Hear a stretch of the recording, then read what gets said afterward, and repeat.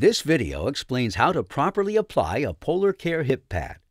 Whether you're using a Breg IntelliFlow or wrap-on pad, the simple application steps are the same. To apply the pad, always use an insulation barrier that prevents the pad from directly touching the skin, like a Breg polar dressing, Webril, Kerlix, cast padding, or an elastic bandage. Breg polar dressings provide a sterile water-impermeable insulation barrier that covers the entire surface of the pad and includes a self-adhesive strip for easy application. With the insulation barrier in place, apply the hip pad with the blue side up. Place the universal pad against the patient's hip with the hose pointed toward the distal end of the leg. Secure the pad with the non-elastic straps provided. The long strap will wrap around your patient's waist, and the short strap will wrap around the upper thigh.